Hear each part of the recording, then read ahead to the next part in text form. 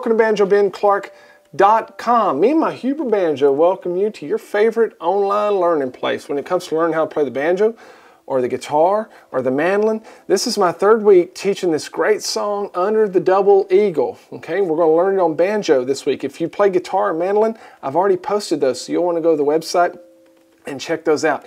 Each one of these lessons lasts about 30 minutes, and I have videos that show you how to play each and every note. We talk about right hand, left hand technique, bringing out the melody, how to make it sound good. And then I also have another video segment where I play the whole thing through very slowly so you can follow along with the tab on the screen. And I've got 4 different speeds of guitar rhythm tracks, so you can practice along.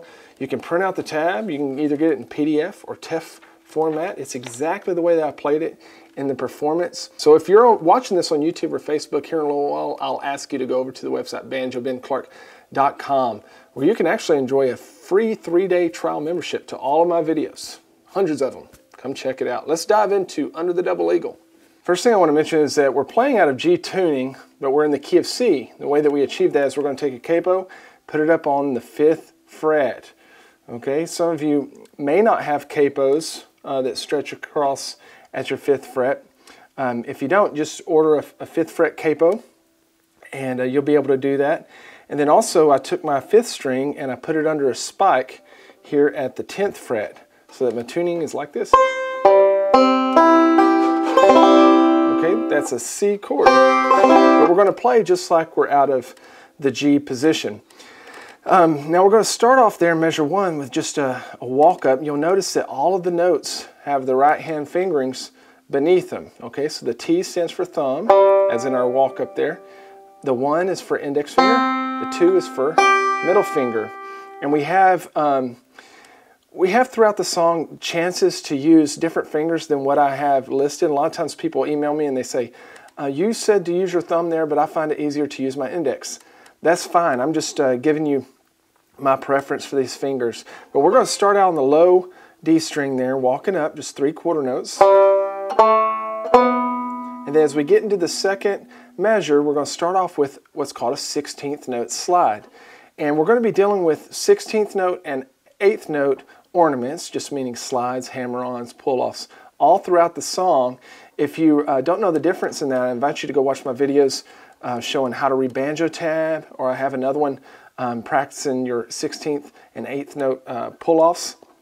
But the 16th note slide just means that the slide's going to happen before you pick the next note in the measure. So we're sliding from the 4th to 5th fret down here, and that's going to happen before I pick that next note.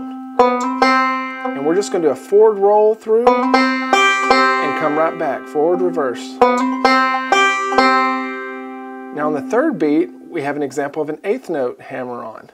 And so we're going to pick that low D string and then hammer to the 2nd fret, but it's not going to be a real fast hammer-on. It's going to happen the same tempo as our other notes. So that measure 2 sounds like this.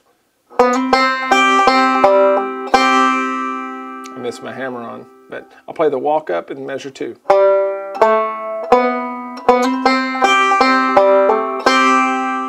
Cool.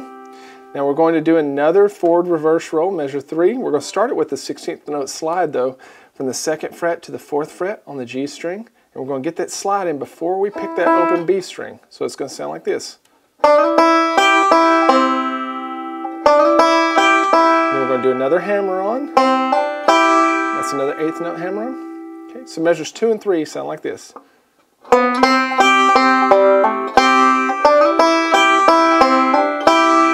Cool. And we'll get into measure 4. We're going to start it off with another 8th note hammer-on. 1 and, okay, so we're going to play the open D string, then hammer to the 2nd fret. Then we have some quarter notes after that. Okay, pretty simple. Measure 5, start out with a forward roll with the slide. But then here's an example of when I like to use my thumb when some of you may not. And we're going to come right back to the B string, the 2nd string, and play the 1st fret. And to me, that's just easier to play with my thumb. Measure 5 slowly sounds like this. I can play that with my index finger, but it's just tougher to do middle, index, middle. I'd rather reach down and grab it with my thumb, especially when you're going up to speed. Measure 6 is real simple. then there again, I jump up and I grab my thumb on those last two notes of measure 6. And I just love using my thumb whenever I can. Some of you may choose to use your index there, that's fine. And then we got 4 more quarter notes in measure 7. Really simple. And then measure 8, we're going to start with a pinch of our first 2 strings and then do the last bit of our regular G lick. You can hammer that or slide it. When we get to measure 9, we're just going to turn it back around, do that little walk in again, and then we've already seen the rest of this. We just played it. On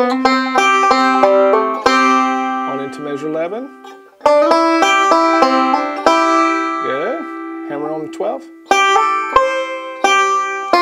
We've seen all this.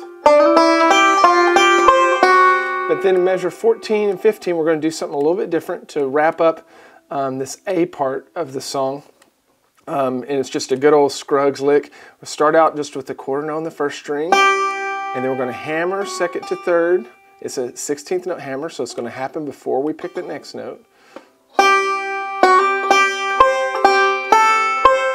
And I typically will use my middle fingers for this, but most of you will probably want to use your first 2 fingers, and that's fine. And so I'll do it with these first 2 fingers. Leave everything down, and then measure 15, we're going to place our ring finger up there on the 3rd fret of the first string. And I sneak up there and hit my thumb on that B string. And then do a fast 16th note pull off, because our index finger's already down on that 2nd fret that we're pulling off to.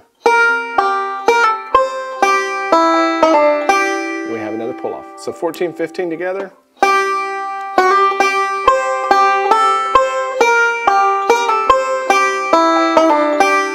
Cool. And then 16, we wrap it up with a regular G lick. Now we're going to go into the B part of the song. It gets really fun.